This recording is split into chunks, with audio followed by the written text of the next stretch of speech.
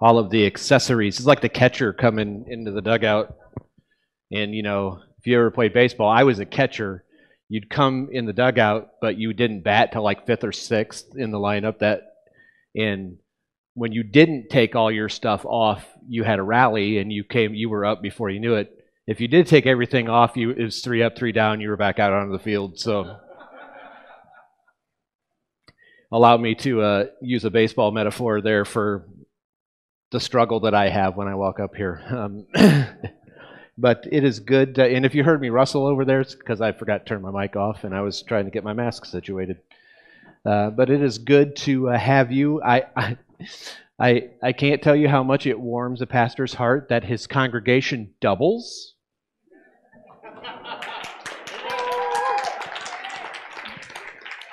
And actually, it's even more than that, because it increased tenfold in 1 week, and then it kind of stagnated over, and then word must have got out about something. I don't know but it is good to have you. It's good to have you joining us on Facebook and YouTube, and hopefully all of that is working. I haven't gotten any complaints. Being a techie person at my previous church, whenever something would go wrong, this would vibrate. And so I was the first one to hear it. I can't hear. Why is the picture blurry? I don't know. Clean your glasses. But I haven't gotten any of those yet. But I don't know that everybody has my cell phone number quite yet. So that might explain that. But so this is the first official Sunday today of Lent, and you would not believe how hard in my head I have been fighting the urge to say Advent. And I don't know if that's because my mind wants to go backwards. Nope, we're moving ahead. But this is the first official Sunday of Lent. And if you were with us Wednesday night online, that was wonderful. We were live again on Facebook and YouTube, and it was good to be with you. And those of you who came and watched after the fact, I know not everybody's available at all times, so I pray and hope you were blessed by that time together. And I thought that scripture that we looked at of the temptation of Jesus in the wilderness, that just was so fitting for where we're going. And as I said, that's typically that's the scripture we would be looking at today. So it's not unusual that Lent starts with that. But I thought it was a good reminder for all of us. We enter into these seasons where we put our mind on something and we're going to move toward God, and then all these things that never distracted us before just start coming at us. And it's a good reminder to us that it's not in us that we push through those things. We go to Jesus, and He's the one who walks with us and carries us through those things. And today we're going to be looking at a passage in the Gospel of Luke that has some parallels in some of the other Gospels, and for reasons that we're not going to get into this morning. Some people think that it's the same story told in multiple places, but really there's details and things about this story that really point to the fact that this is a unique story, that a similar event just happened multiple times in the life of Jesus. And this is the story of the sinful woman who anoints Jesus' feet in the home of Simon the Pharisee. And where the story we looked at Wednesday night is a story that we have a tendency or a temptation to want to insert ourselves into, this story kind of has the opposite effect, because we don't want to be Simon, who gets his thoughts called out. We don't want to be the woman who's living a sinful life. I mean, we want to experience the forgiveness that the woman experiences, but we don't want to, and we know we're not Jesus in this story. But maybe it's just one of those things where we don't know who we are or where we fit in this story. But it's interesting how, depending on where you are and what you're thinking in your life, how you process the characters in Bible stories. And that's what we're going to focus on this morning. We're going to focus on these three main characters, and maybe just three kind of lessons and things that we can take out, and maybe things we need to refocus on or get a fresh perspective on. But we'll be in Luke chapter 7, starting at verse 36. And if you have your Bible or your device, you can go there. And if you are able, I want to ask that we stand this morning in honor of the reading of God's Word.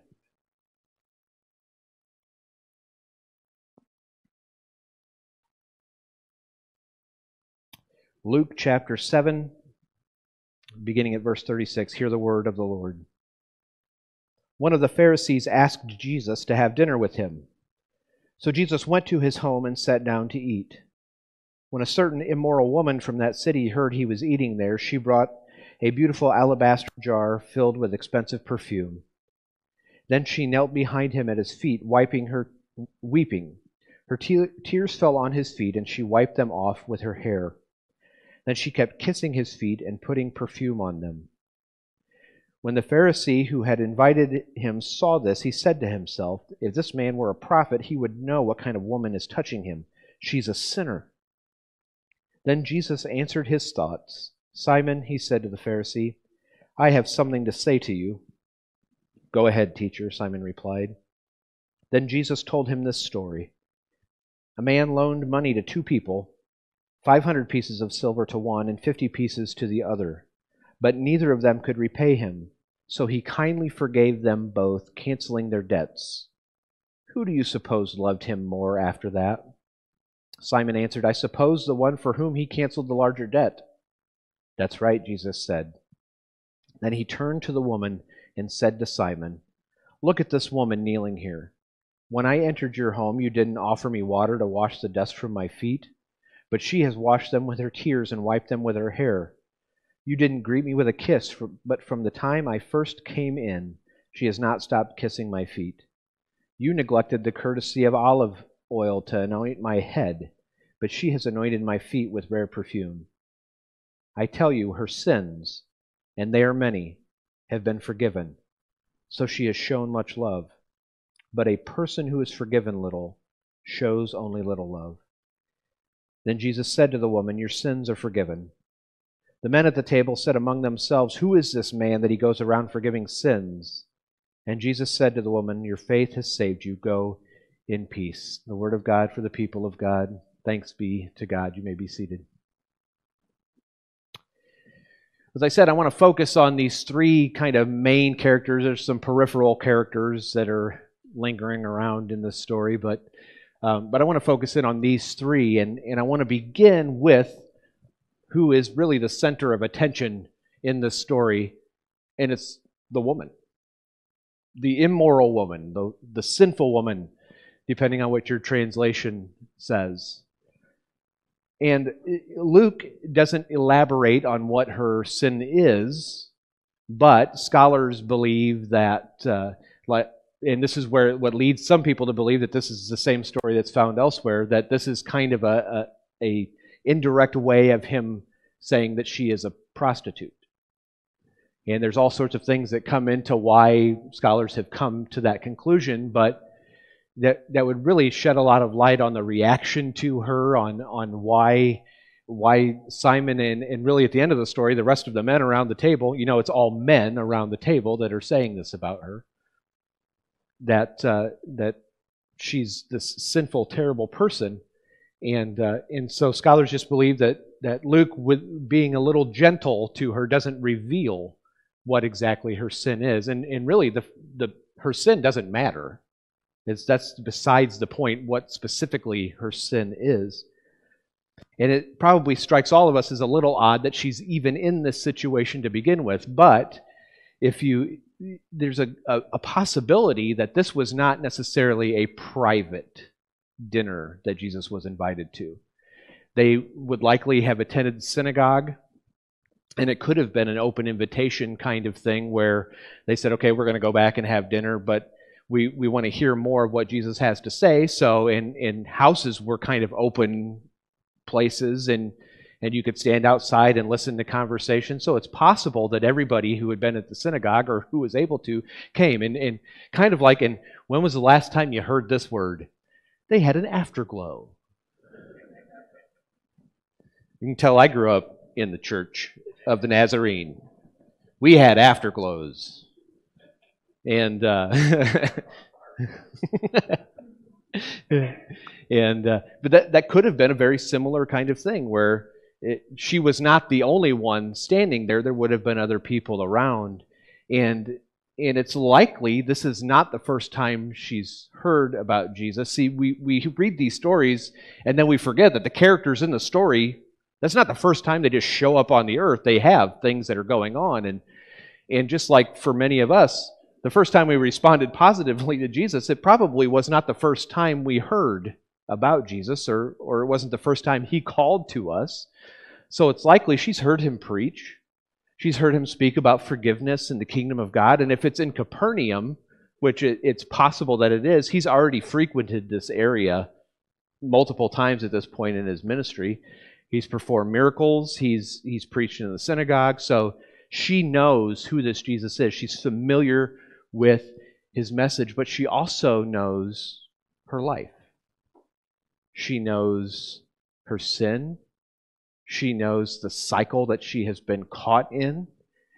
And it's not just that she did sinful acts. The way Luke describes her, she was an immoral person. So she was caught in this cycle of a certain type of lifestyle, but she sees and she hears hope in Jesus' words.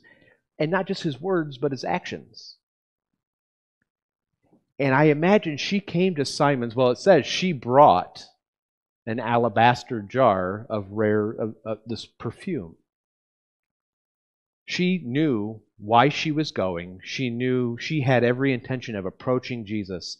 She may not have known how all of this was going to play out, but she knew that she wanted to get to him. She knew that she had to show some sort of gratitude and thankfulness to him.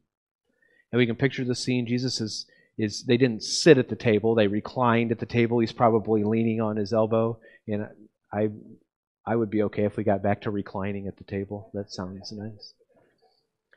But he's probably laying with his feet out, and she is among the crowd there, and she just approaches him, and she's just overcome with emotion, and the tears are welling up and starting to fall down her face, and she may not have even intended to do exactly what she did, but as the tears are falling down her face and they're falling on Jesus' feet, he's already told us that Simon didn't offer him anything to wash his feet, so she lets her hair down, which is the faux pas socially in that culture, and she starts wiping his feet with her hair, and she's kissing. Are you guys uncomfortable yet?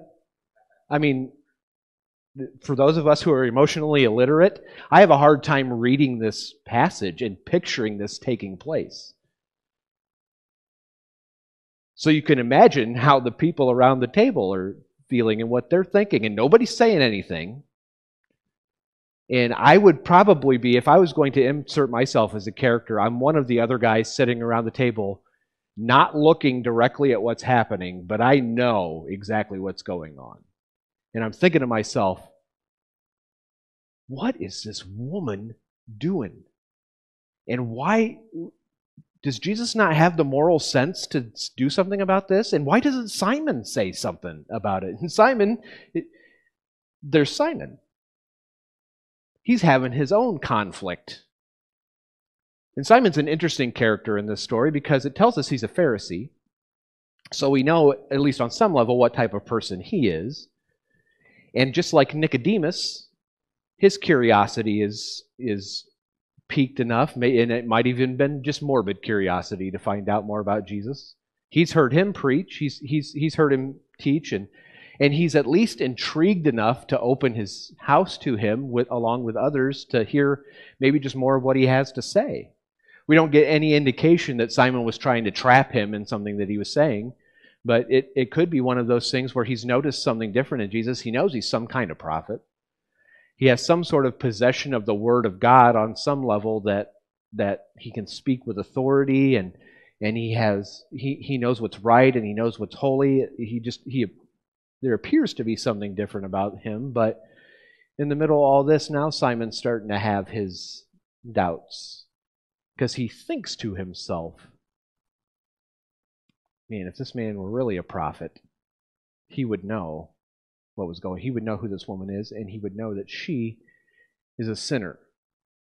Now, I want to cut Simon and the other guys around the table some slack here because unfairly to them, there have been accusations without any shred of evidence that the reason they knew who she was because they had enjoyed her company. That is a gross misunderstanding of the type of men Pharisees were. All of our little good deeds that we do, we wouldn't even come close to the moral purity of a Pharisee. They would not have put themselves in a position that would have disqualified them not only from their authority as a Pharisee, which brings up all sorts of other issues. They didn't want to be disqualified from the synagogue or the temple. So at the very least, he knew who this woman was, probably because people just knew who she was. And the fact that she didn't have the good sense to keep her hair up or wear a head covering in the presence of men. So it might not have been that there was something deeply outwardly sinful going on in Simon's life and he's just trying to cover himself.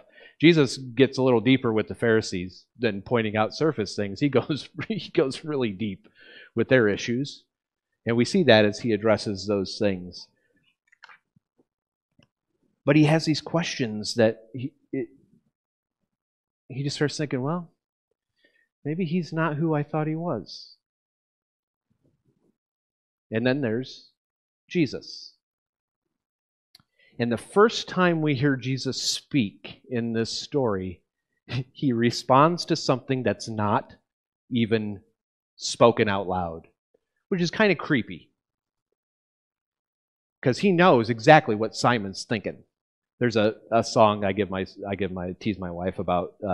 We were involved with a Good News Club in Peoria, and there's a line in a song that says, "You don't have to pray aloud to him; he knows your thoughts." And on some level, for a lot of people, that's comforting. For me, it's kind of creepy that you have to be careful what you're thinking. You don't even have to say it out loud because he knows what you're thinking anyway. And that probably says more about me than it does about Jesus. So that I'm uncomfortable with that. It's just me. But he responds to something that Simon doesn't even say. And he says, Simon, I have something to say to you. And Simon, I can picture Simon swallowing hard. Because you've had those moments where there are people where you think, no, they don't know what I'm thinking. And they say something to you and you're like, oh no, they know what I'm thinking. I picture Simon having one of these moments, and he won't look at Jesus in the eye, and he just goes, yes, teacher, continue. And then Jesus tells a story. Now, beware, when Jesus tells stories in the presence of others, somebody is getting set up. And in this case, it's Simon, directly, and everybody else around the table, kind of probably indirectly. And he tells this story about this moneylender who has given money to these two people, 500 pieces of silver to one, which pretty much equated a year and a half worth of wages, and in about 10% of that, 50 pieces to another. And I didn't want to do the math on where that fits in years' wages, but it's 1.8 months, I guess, would be. It's 18 months. Yeah. This is why I'm doing this and not engineering. But the point of the story, the amount is not the important point. The important point is that neither one of them could pay it. Neither one of them had the ability to pay back this debt. And so he, out of his kindness, it doesn't elaborate on anything else in the story about who these people are, but out of his kindness, this moneylender just forgives both of them. And this would have had some contemporary application in the day, because there were times, the year of Jubilee, there were times where debts were forgiven. So there would have been something that rang familiar to them in this story. The issue here is that the Pharisees usually weren't the ones who needed to have their debts forgiven. But he forgives both of them, and then Jesus, he says, now, who do you think is going to be the one who loves the moneylender more? And I can see Simon gritting his teeth. I suppose the one who had the greater debt. And he knew he'd been had. He knew he wasn't going to admit to Jesus that he got him, but he knew. He knew that Jesus had made his point. Jesus didn't have to point at Simon and call him a hypocrite. He did what he just so masterfully did so often. He just told a story, and he said, and now you don't have to tell me, but you can admit what your place in the story is. And Simon couldn't help, but at least internally, say, I know exactly what he's getting at here. And then he turns and he looks at the woman, still talking to Simon, and he says, Simon, do you look at this woman? He's asking him, do you see her? Now, obviously, he physically sees her, but he's like, do you see her? Do you acknowledge that she is a human being here? Do you acknowledge her? I came into your house. You didn't even offer me water to wash my feet. You didn't greet me with a kiss. You didn't offer me and this would have been even going over and above. You didn't offer me oil to anoint my head from a long journey. And Jesus isn't saying you treated me poorly. He's just pointing out you didn't give me the common courtesies that visitors have of coming into a home. But this woman who doesn't have anything, she's been washing my feet with her tears. She's anointed my feet with this expensive, rare perfume. And then he says that line, the one who has been forgiven much loves much. And the one who, and I'm not going to say who this is, but the one who has been forgiven little loves little. And that's kind of the end of that exchange with Simon and Jesus. See, Jesus graciously responds to this woman. And in a sense, he graciously responds to Simon, because he really could have called him out on this. But he gently led Simon along, and Jesus knows he will give us the grace, he'll give us everything we need to make the right decision that we could not have made otherwise. But ultimately, it falls on us to respond and walk in that grace that he gives us. It's on Simon now to make a decision what he's going to do with this. But I think there's three things we can take away from this, three maybe fresh perspectives, three things that come out of this story that I think are important for us to maybe get to refocus on. And the first of these is this. I think we need a fresh perspective on the gospel. This whole story, this whole episode is about the gospel. Jesus is talking about good news here. How else can a woman like this be considered in the same league or the same story as a man like Simon or us? The gospel. He's talking about grace. Both of them owe. Neither one of them can repay. One of them is painfully aware that she owes and does not have the ability to pay. But she's also wonderfully aware of the fact that someone else is offering to forgive that debt. And I know this isn't just me when I read stories like this, but there's something inherently within us that says this is not fair. There's things, and I'm not going to get into the merits of some of these decisions that might be lingering in our government, but there's things about certain types of debt forgiveness we think about, this is just not fair. Two completely different things, but just take that feeling that you think when you hear something like that and put it here. Simon's thinking to himself, this is not fair. I am a Pharisee. I am not the one who has lost all moral sense. I'm the good guy here.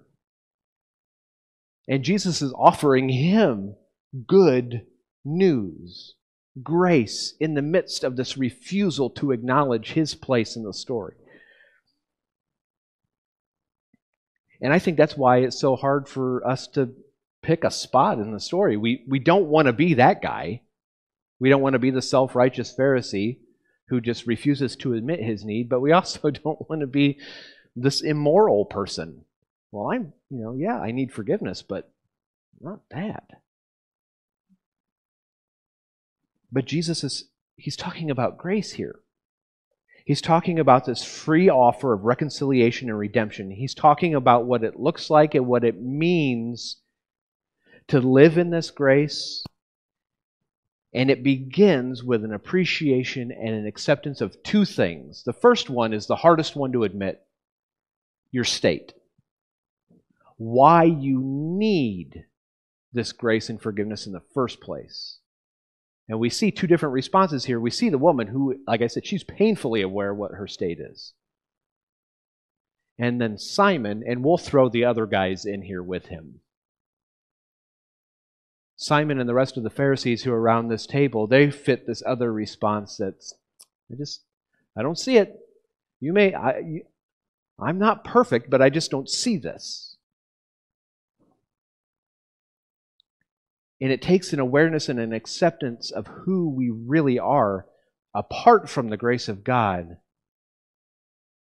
before we can appreciate and truly understand what the offer is that's being given to us. We have to walk around like the guy who knows I owe 500 pieces of silver and I don't have any way to pay this back. But I would be a fool not to let somebody, if somebody was offering, I would be a fool. Now you might think there's a catch here, that they're going to want something from me. And yes, there is kind of a catch, but you wouldn't respond to it as being angry if you were at least aware that you owed this. And so we need to get a fresh perspective and a new perspective on what the gospel is. The gospel is not a pick me up, make you feel good about yourself tool. It's not something to boost your self-esteem. In fact, it almost requires you losing all self-esteem, the way we think about self-esteem. And it requires us to really latch onto this idea and this reality that I can only feel good about myself, I can only have real self-esteem as my life is connected and in fellowship with this one who has offered this forgiveness to me. So while it's not a self-help, feel-good kind of thing, it does come with that, because we only begin to be our true selves as we enter into this. See, in verse 47, Jesus doesn't pull any punches. He says, this woman, her sins, and they are many. And you don't see the woman responding by going, did he just say what I think he said? No, she knew. She wasn't going to argue with, she knew she couldn't argue with that. Her sins, and they are many. Jesus doesn't paint this flowery picture of her. She's a sinful, immoral person. They've been forgiven. And so she has loved much. And the gospel tells us that we can only get into that place through this door of forgiveness and the door of the good news of the gospel. Which brings us to the second thing. We need a fresh experience of gratitude. I can be an exceptionally ungrateful person. And not overtly. I won't just cruelly tell somebody I'm not thankful. More by just not being actively grateful, I guess would be the way to put it. We need a fresh experience of gratitude. And we need to be careful here that we don't read into this in its verses 47 and 48 that Jesus is not saying that the woman's love is what produced her forgiveness. It was actually the other way around. It was Jesus' forgiveness and his acceptance of her that produced the love and the gratitude. She's responding to life, to grace. She's not producing the acceptance. when she understands who Jesus was and what he is offering her in spite of what she knows she has done and who she currently is. I love it when Scripture points out that Jesus loved us and died for us even while we didn't have to. I heard somebody say, when they said, well, I got to stop doing this before I can come to Jesus. And somebody said, well, do you have to get cleaned up before you take a bath? The point is, number one, he did that before there was anything good and acceptable about any of us, mostly because we couldn't do anything good and acceptable. And when she realizes this and she understands that because of who Jesus is, he is calling her to himself and saying, you don't have to live this way anymore, she can't help but respond in gratitude. And she responds in a way, like I said earlier, it kind of makes people uncomfortable. I probably would never respond to something that way. That's just my personality. But I might be kneeling and washing feet inside. We'll just put it that way. But it's not that her love produces the response of Jesus. It's Jesus' response to her that produces the love and the gratitude in him or in her. And we need to get a fresh perspective and a fresh experience of that. We need to be reminded of that reality of the gospel. And then that will produce, if we get a proper perspective on the gospel, it should produce that gratitude in us. And there's something that, well, again, we go back to this whole thing, well, it's just not fair. No, it's not. You're right, it's not fair. If you were to take a scale of justice, as far as how we would, it's not. But it's a good thing, and I'm very thankful that God doesn't measure justice and mercy on the same scale that we do. He doesn't have some lady holding scales. He's the determining factor. And so, yeah, it's probably not going to seem fair to us because we don't see things the way God sees them. I heard somebody say, we don't see things as they are, we see things as we are. And this woman seeing things as she is now sees this Jesus as he's the one we've been waiting for. He's more than a prophet. And she can't help but just pour out this emotion and this response of gratitude to him. When was the last time the hope and joy of salvation produced gratitude in you? An overwhelming sense of gratitude? It might have been about 20 minutes ago when they were singing. Simon didn't get it. For him, there was no place in the kingdom for a woman like this. And so we see his response is one, gratitude is not the word that comes to mind. So we need a fresh experience of gratitude. We need a fresh perspective on the gospel, and we need a fresh glimpse of Jesus. Because again, that's what the story is all about. It's about Jesus. It all comes back to Jesus. It doesn't matter where you read in this book, whether it's some weird ceremonial law in Leviticus, or Paul writing, as we read last week, about who we are in Christ. It's all about Jesus. It all comes back to him. And in order to get a good grasp of that, we have to have a fresh glimpse of him. And maybe glimpse is probably a poor choice of words. We just need to gaze on him. It's not about this woman, although she's kind of one of the main characters. It's not about Simon. This is the only time we ever hear about this woman. We hear about Jesus a lot more often than the rest of Scripture. It's not about them. They're examples in the story. It's about Jesus. Notice back in verse 34, just before this, and it's a segue from the previous episodes in Jesus' life to this, he's accused of being a drunkard and a glutton because he hangs out with drunkards and gluttons, with sinners and tax collectors. So who is this kind of Jesus? He is the kind of Jesus that goes and rescues drunkards and gluttons and prostitutes and murderers and sinners and self-righteous Pharisees. Don't think that Jesus wasn't extending the offer of grace to Simon too. The woman had already responded to it. He was saying, see what can happen, and this can be you, Simon, and this can be all these other guys that are looking over our shoulder wondering what's going on. That's the kind of Jesus he is. He's the kind of Jesus that calls each and every one of us to a new kind of life. One that says goodbye to a certain type of lifestyle and says hello and steps into a life that is marked by, and if you read the extra readings this week, you will come across this list. Love, joy, peace, patience, kindness, goodness, gentleness, faithfulness, self-control. Against such things there is no law. That's the kind of life that is produced when we step into this life that Jesus calls us to. That's a pretty attractive life. It should be an attractive life.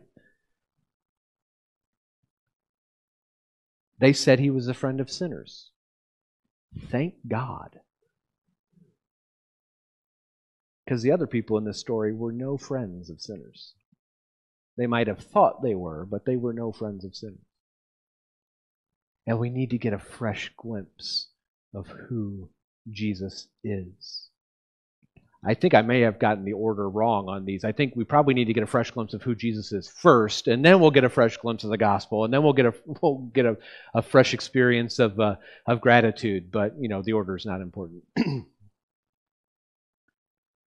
But we need those things. We can go about our lives. I can go about doing what I'm doing up here, easy, Sunday in, Sunday out. We can go about our making verbal confessions that we're part of the people of God. That's what Simon did. And still lose sight of every single one of these things. We can lose our perspective on the gospel. We can lose our sense of gratitude and gratefulness. And we can lose our sense and our picture of who Jesus is. And if you haven't caught on yet after 6 weeks, this is my 6th Sunday here. If you haven't caught on after 6 weeks, I'm going to talk a lot about him. And I'm going to use this to do it, so you get used to that. We need, because that's who it's all about. This journey that we're taking for these 40 days is about nothing else than getting us focused, refreshed, renewed, recentered, re-perspective, all of those things on Jesus. Because nothing else happens that matters outside of him.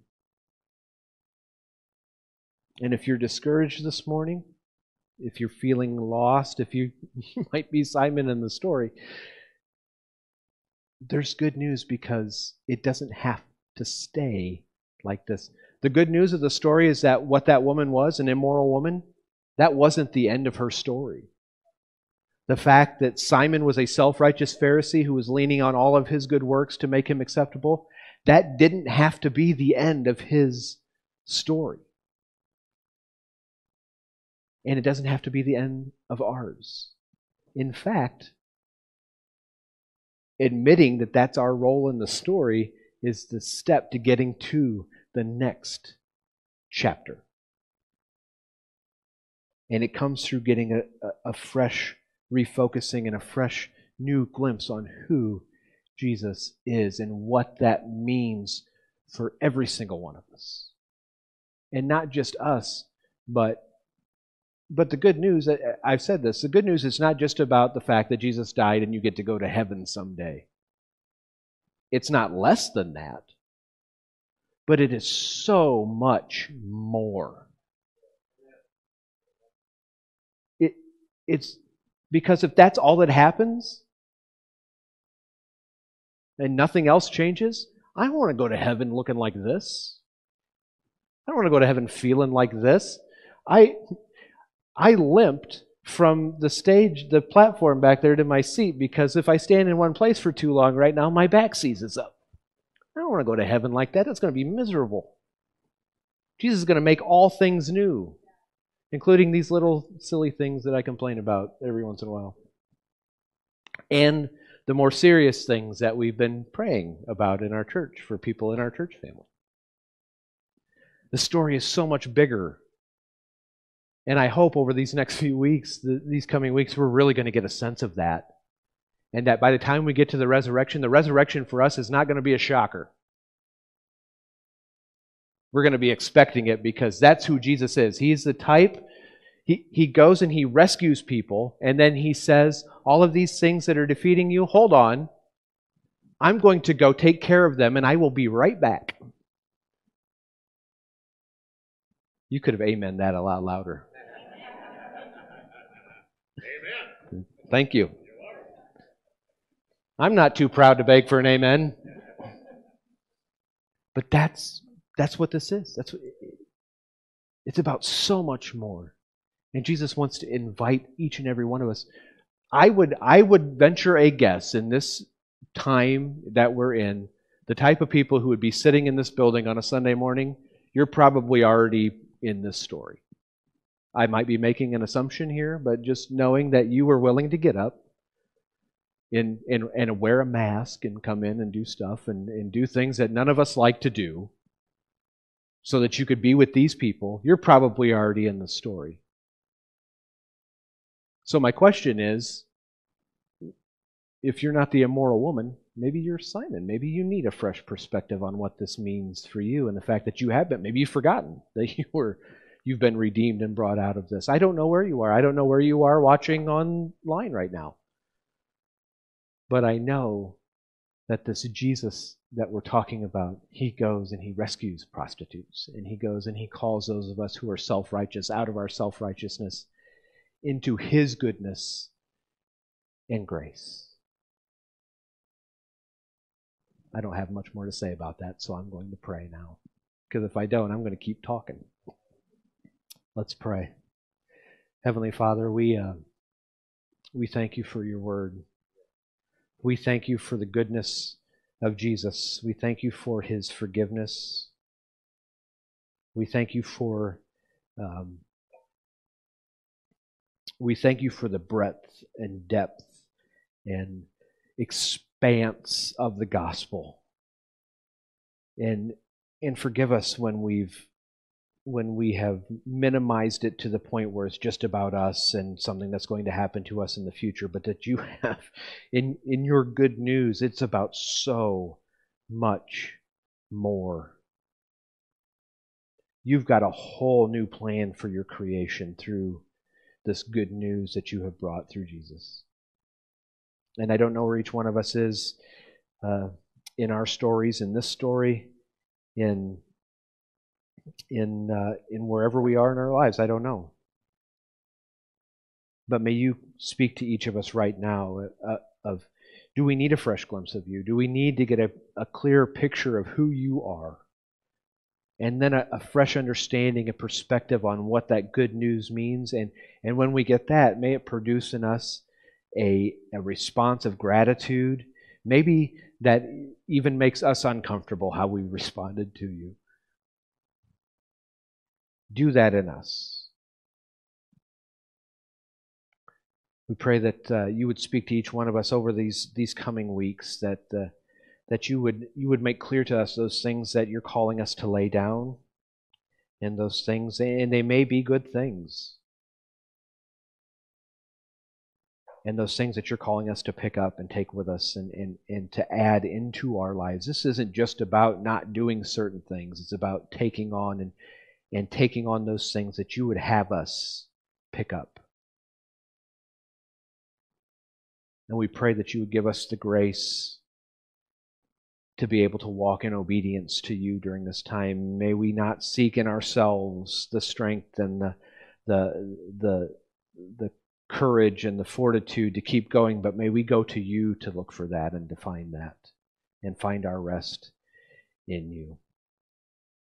Be with us the rest of this week.